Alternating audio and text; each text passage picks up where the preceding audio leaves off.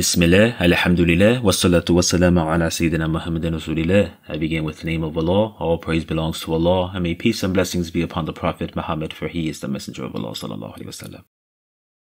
So up to this point, we've explained what the Muslim community affirms about Allah Azza wa Jal, mighty and majestic is He. We also explained what the Muslims affirm about the prophets and about the unseen. So now Imam An-Nawawi explains, how does a person actually become a Muslim? That's the topic of discussion in this lesson, inshallah ta'ala. Imam An-Nawawi, he writes in his book Al-Maqasid, may Allah have mercy on him, the pillars of Islam consist of 5 things: the 2 testifications, without which one's Islam is not valid, the prayer, obligatory almsgiving, pilgrimage, and fasting in Ramadan. In a well-known hadith, the Prophet ﷺ, he likened the religion to a desert tent held up by 5 pillars. The first of the 5 pillars of Islam is the Shahadatayn, more commonly known as the Shahadatayn, which can be translated as the 2 testifications. I testify that there is no God except God, and I testify that Muhammad is the messenger of God. If a person utters the Shahadatayn out loud, he enters the fold of Islam. It can be said in any language, as long as it's uttered out loud, knowing what he's saying when he says it.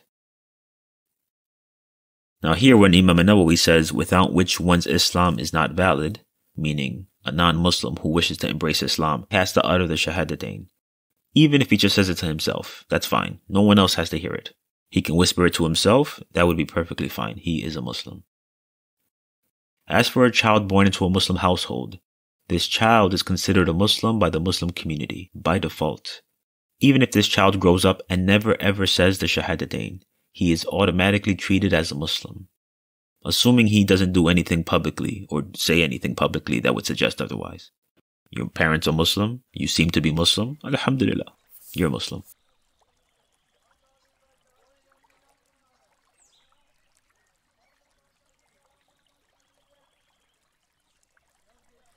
Now, there's something worth mentioning here. The religion of Islam is a communal religion. There are certain acts of worship that can't be done if there isn't a larger community, such as giving zakat. A Muslim can only give zakat if there's a fellow Muslim who needs zakat. So historically, when a person accepts Islam, this was a big deal. It was sort of like becoming the citizen of a new country. Becoming the citizen of a new country isn't something that you just do on a whim. There's a lot of ramifications that arise from this decision. And so it's a big deal when someone becomes a Muslim. When a person becomes a Muslim, alhamdulillah, this affords you a lot of amenities that you previously didn't have. For example, as a Muslim, you can now join the congregational prayer. In fact, you can lead the congregational prayer. You can now marry someone from the Muslim community. And upon passing away, if you are a Muslim, you are honored with a Muslim burial. So, with all of that said, the Muslim scholars, they list certain preconditions for a person who wishes to become a Muslim. So Imam An-Nawawi states these as follows. The preconditions for entering Islam are, number 1, reaching puberty. A person must have reached puberty because otherwise, he or she is not considered morally accountable, what we called mukallaf a few lessons ago. Again, it's sort of like becoming a citizen of a new country. A minor is not allowed to do that. You need a guardian to do that for you. Likewise, when you become a Muslim, there's a lot of responsibilities that come with that. And so if you're a child, you probably wouldn't be able to physically or mentally fulfill these responsibilities. Number 2, being sane. Being sane means the ability to discern good from bad, right from wrong, benefit from harm. As for this phrase here, except if under subjugation, we'll return to that shortly, inshallah ta'ala. Number 3, receiving the message of Islam. This is pretty obvious. A person cannot accept Islam before hearing about what Islam is. So logically, if you want to become a Muslim, it's assumed that you've heard what Islam is in the first place. Number 4, it must be done out of volition. When a person accepts Islam, this must be done out of his own free will without being coerced. It's impermissible to threaten someone by saying something like, become Muslim or I'll kill you. A'udhu billah. May Allah protect us from such things. If a person were to accept Islam under the threat of violence, his Islam would not be considered valid. He has to enter the religion by his own free will, his own free volition. Number 5. Pronouncing the 2 testifications in their proper order, in tandem, uttering I testify in each of them, knowing their intended meaning, and stating them unequivocally. Now, if you've ever seen someone accept Islam, usually after the Jummah prayer on Friday at a mosque, you'll notice that the Imam will often ask things like, do you know what this means? Is anyone forcing you to do this? This is to ensure that the person knows what he's doing and that there isn't any kind of funny business here. Especially given all of the things we just mentioned. This person can now lead the prayer, he can go to Hajj, he can marry a fellow Muslim, he can receive zakat. So this is just to make sure that there's no ambiguity about what's happening here. So, if a person utters the Shahadatayn while fulfilling all of these conditions, he is recognized as a Muslim by the Muslim community, alhamdulillah. And no one has the right to question his conviction or second guess his sincerity. As long as he doesn't publicly say or do anything that suggests otherwise, he is embraced as a fellow Muslim.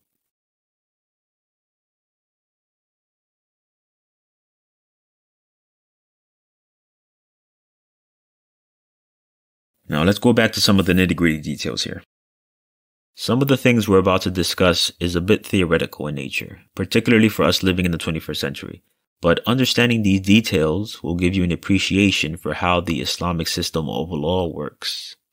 So let's go back. We said one of the conditions is being sane except if under subjugation. إلا في التبعية. If a person accepts Islam, he or she is only responsible for adhering to the sacred law, also called the Sharia, if this person is free.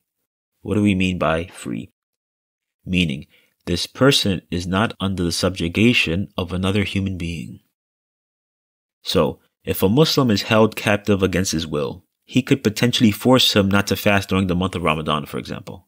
And this captive, he would have no choice but to comply out of fear for his life. And unfortunately, this is actually a reality in certain parts of the world. There's some Muslims who are actually being forced to eat food during Ramadan by some type of oppressive regime. In this kind of scenario, this Muslim, he is not held responsible for not fasting. On the Day of Judgment, he will be excused, because if it were up to him, he would have fasted. But because someone else is subjugating him, he has no choice in the matter. And the same thing applies to a Muslim prisoner who is denied basic human rights, for example. Or even to a Muslim teenager. If someone accepts Islam and his parents are not Muslim, and they force him to do things that he wouldn't want to do, same thing applies. Now, another detail.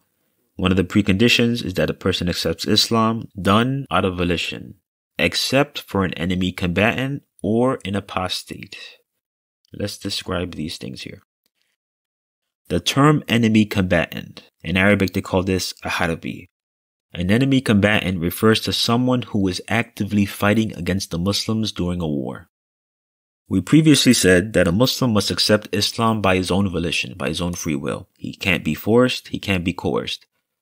But imagine this scenario. Let's say there's a Muslim who's fighting a non-Muslim on the battlefield, and the Muslim gets the upper hand over him. And this Muslim, he raises his sword in the air, and he's about to deliver the final blow. And the non-Muslim, he says, I testify there's no God but God and Muhammad is the messenger of God. Now, from the outside looking in, this sounds like this person is saying this out of duress. He's just saying this because he doesn't want to die. People will say anything not to die. So he's not really sincere when he said the Shahadatayn, right? According to the religion, no. You have to take this person at his word. There's a famous incident where Usamah bin Zayd, one of the companions of the Prophet, radiallahu anhu, may Allah ta'ala be pleased with all of them. Usamah bin Zayd, he was fighting on the battlefield, and he was about to strike down a non-Muslim fighter. And at the last moment, he said the Shahadatayn. But Usamah bin Zayd didn't believe him. He killed him anyway. Because this is in the middle of a heavy combat, this person could be pretending. Imagine if Usamah puts his guard down, and then the man surprise attacks him. So Usamah bin Zayd, he did what he did.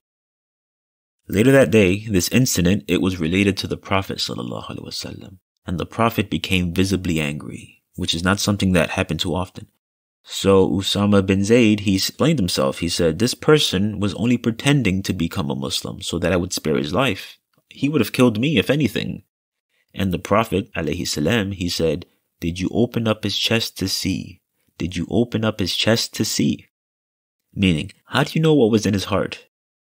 Usamah bin Zayd, he was very disturbed when he heard this, and he began to walk away. And as he walked away, the Prophet ﷺ, he kept repeating, "Did you open up his chest to see? Did you open up his chest to see?" And he said it louder and louder so that Usamah can keep on hearing him as he walked away.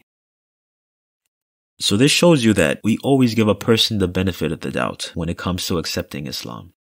As Muslims, we're supposed to interact with people based on their outward actions, without prying into their inward intentions. So if this person says their Shahadatayn, then we embrace him as a Muslim.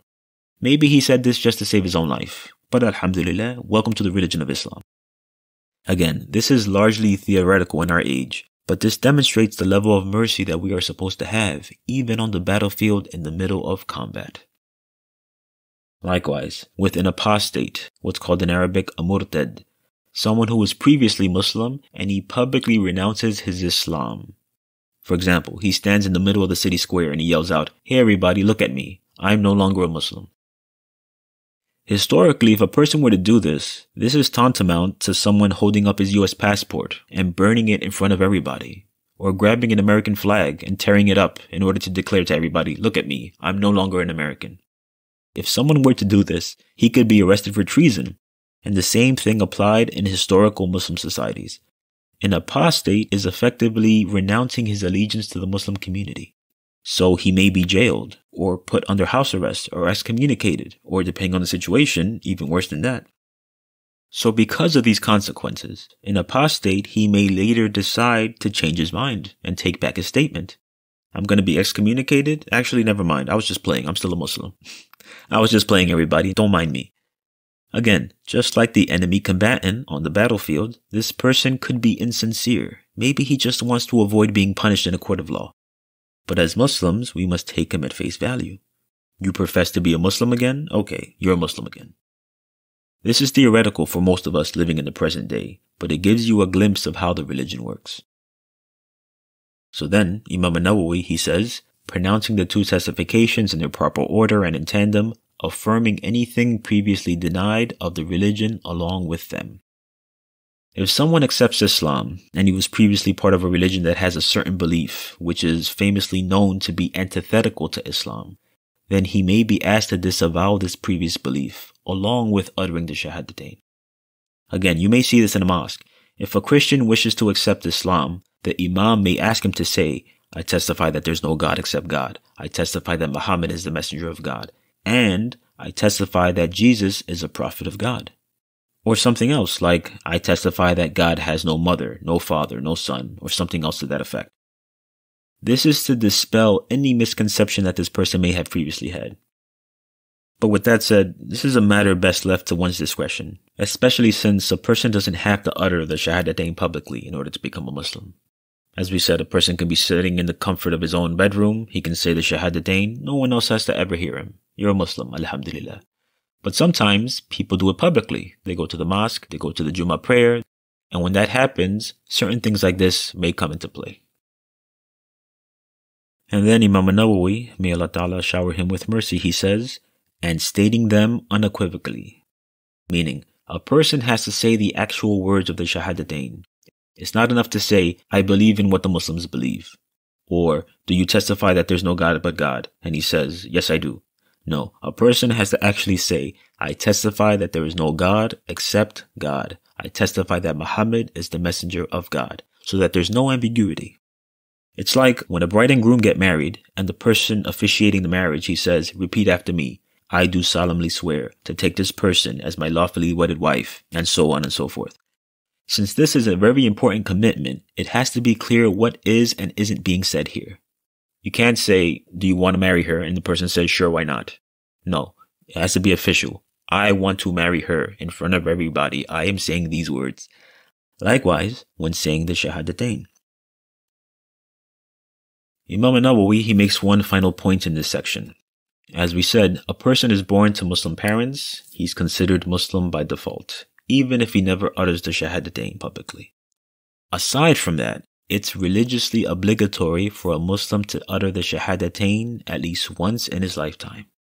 So Imam An-Nawawi, he says, uttering, "I testify that there is no God except God, and I testify that Muhammad is God's messenger," is obligatory at least once in a lifetime, and it is highly encouraged to do so frequently.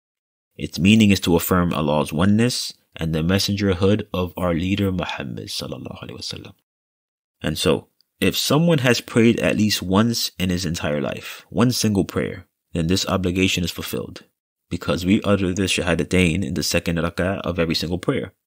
So if you've ever prayed before, then you've already fulfilled this obligation. But as Imam An-Nawawi says, it's highly recommended to say the Shahadatayn frequently. Ashhadu an la ilaha illallah wa ashhadu anna Muhammadan Rasulullah. I testify that there is no God except God, and I testify that Muhammad is God's messenger. Allahumma salli ala Sayyidina Muhammad wa ala alihi wa ala ashabihi wa ala atba'ihi wa ala man walahu hatta yawm al-qiyamati wa sallam tasliman kathira.